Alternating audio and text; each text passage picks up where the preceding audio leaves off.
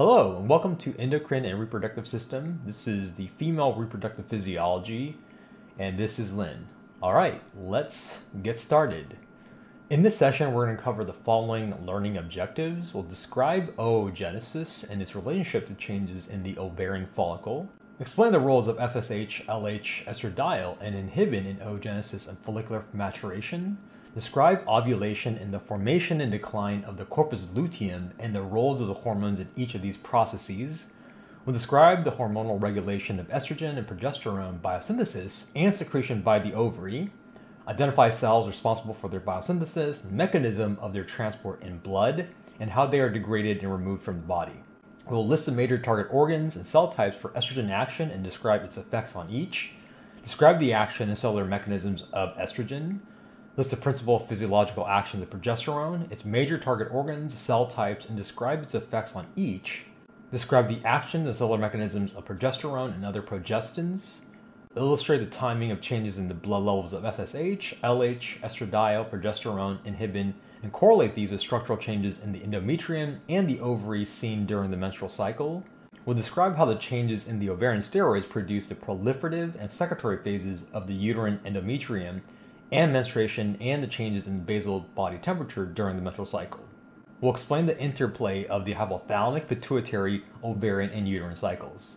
All right, let's get started. Female reproductive system. The female reproductive system includes the ovaries and accessory organs, which include the uterine tubes, the uterus, the vagina, the clitoris, and the mammary glands. The mid-sagittal section through which the pelvis is shown is its internal reproductive structures, and you can see the urinary bladder and the rectum. The peritoneum folds over selective pelvic organs and lines two major pouches. We have the anterior region called the vesicuterine pouch, which forms the space between the urinary bladder and the uterus, posterior rectouterine pouch that forms the space between the rectum and the uterus. The ovaries are paired oval organs located in the female pelvis, and they're anchored in the pelvis by these specific ligaments: the broad ligaments, the ovarian ligaments, and the suspensory ligaments. There is this double-fold peritoneum called the mesovarium. This attaches to each ovary at the hilum, which is the anterior surface of the ovary, where majority of the blood vessels enter and leave. Each ovary is then supplied by both an ovarian artery and an ovarian vein. The nerve supply to the ovary comes from the sympathetic axons of T10, and the parasympathetic axons come from the vagal nerve. The outer layer is called the cortex, and the inner region called medulla contains the branching of the blood vessels, lymph vessels, and nerves. Oogenesis and follicular development in the ovaries. Oogenesis is the maturation of primary oocyte into a secondary oocyte. Oogenesis begins really early prior to birth. It continues all the way through menopause, which is the time that a female no longer has menstrual period. Prior to birth, the ovary contains what we call the primordial or germ cell lines called the oogonia. These are the early stages of the egg cell. And these cells are diploid, and during the fetal life, they undergo changes and they go to mitosis, and they form the primary oocytes. They go through the different phases of the cell division, but they pause in prophase. And during the month, there are this monthly cycle called the ovarian cycle, and it's divided into three phases: the follicular phase, ovulation, and luteal phase. These are heavily regulated by various hormones, which we'll talk about.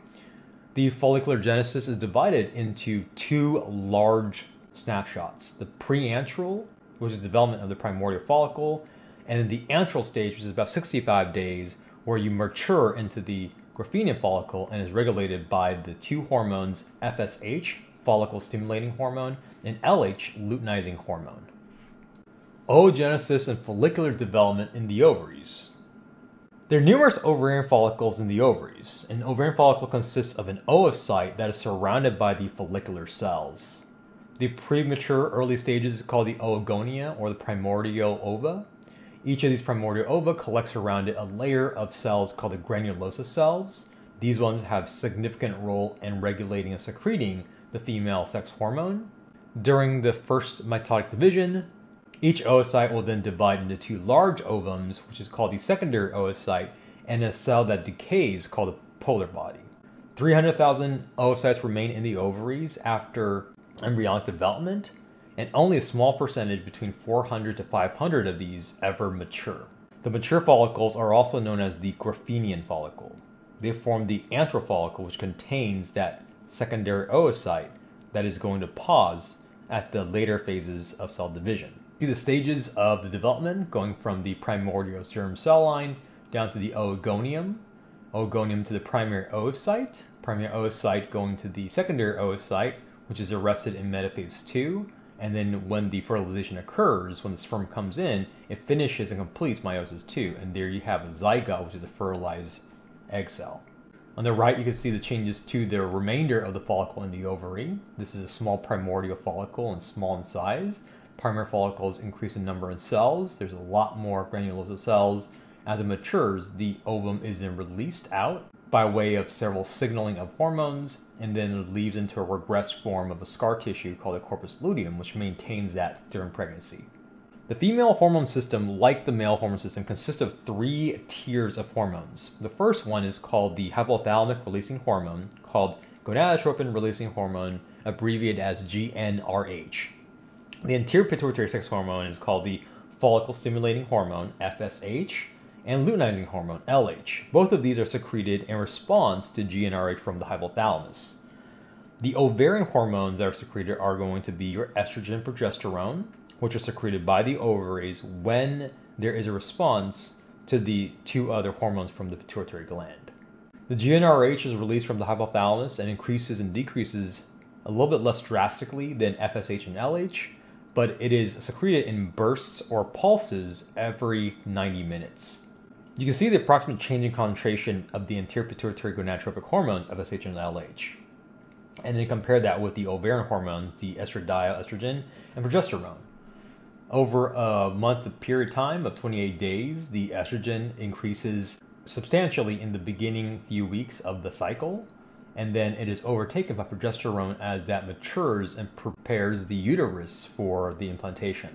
On the bottom, you can see the spiking of the LH surge. LH will peak up midway in the cycle to cause the ovulation to occur, and FSH also hitchhikes really high as well. So there is fluctuations and undulations of these hormones. Gonadotropic hormones and their effects on the ovaries. The ovarian changes that occur during sexual cycle depend very heavily on the gonadotropic hormones FSH and LH, which are secreted by the anterior pituitary. Both of these hormones are very small glycoproteins. They have a weight of about 30,000 daltons. When there is an absence of these hormones, the ovaries remain basically inactive. So at the ages of 9 to 12, the pituitary begins to secrete more FSH and LH, which will eventually lead to the start of the female cycles. That usually happens between, again, ages about 11 to 15, and this changes is called puberty. The first menstrual cycle is called menarche, the development of the breast tissue is called thearche, and the development of the pubic and axillary hair is called pubarche. Both of these hormones are going to target the ovarian cells. Almost all of these FSH and LH receptors are stimulatory in effect, and they activate the cyclic adenosine monophosphate second messenger system in the cell cytoplasm. This will then cause a formation and activation of protein kinases, and then lead to phosphorylation of several enzymes that stimulate the sex hormones. Ovarian follicle growth, the follicular phase of the ovarian cycle. When a female child is born, the ovum is surrounded by a single layer of granulosa cells that protects the ovum. With this granulosa cell sheath, we call it the primordial follicle. And you can see as it changes through the monthly cycle, it gets larger and larger. The primary follicle is going to be surrounded by more layers of granulosa cells, and eventually creates this fluid-filled region called the antrum and leads into the bursting of the egg cell out, and then changes into the corpus luteum, a regressed form, and then degenerating into the corpus albicans. Throughout the childhood, these granulosa cells are thought to give some sort of a protection and nourishment for the ovum. It also secretes an oocyte maturation inhibiting factor that keeps the ovum suspended in that primordial state. Puberty happens when FSH and LH is able to release in significant quantities. The ovaries begin to grow, and also some of these follicles. The ovarian follicular growth. During the first few days of each month, the female cycle increases FSH slightly greater than that of LH. These hormones, especially FSH, begin to cause acceleration growth of about 6 to 12 follicles every month. This initial effect will then lead to proliferation of that granulosa cell layer. This gives rise to more layers of cells and gets it thicker. It eventually gives rise to a second layer of massive cells called the theca. The theca is then divided into two layers, the internal layer and the external layer. The internal layer is composed of epithelioid tissue, similar to that of the granulosa cells, but they have the ability to secrete additional sex hormones, estrogen, progesterone. So the theca interna has many LH receptors. They utilize a CAMP system to increase cholesterol conversion to androstenediones, which will then supply the creation of estrogen and progesterone. And then the theca interna develops into the highly vascular layer of the capsule for the follicle. After these early phases of proliferatory growth, that mass of cells begins to secrete that follicular fluid that has a high amount of estrogen. And then the early growth of the primary follicle, up to the antral phase, is mostly stimulated by the FSH alone. The estrogen will then cause the granulosa cells to increase more numbers of FSH receptors, which is a positive feedback. And this increasing amount of estrogen from the follicle combined with that boost in LH is going to cause more cell proliferation and growth.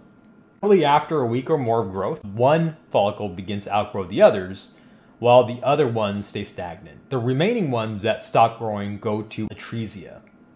Estrogen from the most rapidly growing follicle acts on the hypothalamus and it begins to slow down that increasing amount of SSH because only one single follicle gets to mature. The function and the process of atresia is not fully understood, but it is believed that when there's a high amount of estrogen from that one follicle, it somehow serves as a negative feedback to decrease and depress the amount of FSH secreted by the anterior pituitary gland. This process is very important because this allows ideally one child to develop during each pregnancy. So this will then lead to ovulation. So on the normal 28-day cycle, about halfway in the month, 14 days after the onset of the menstruation, the follicle begins to swell rapidly, and the central region of the follicle is referred to as a stigma. 30 minutes later, it's going to start pushing and oozing out from the follicle, and then within 2 minutes, that stigma will then rupture, causing the ovum to exit out of that cell layer.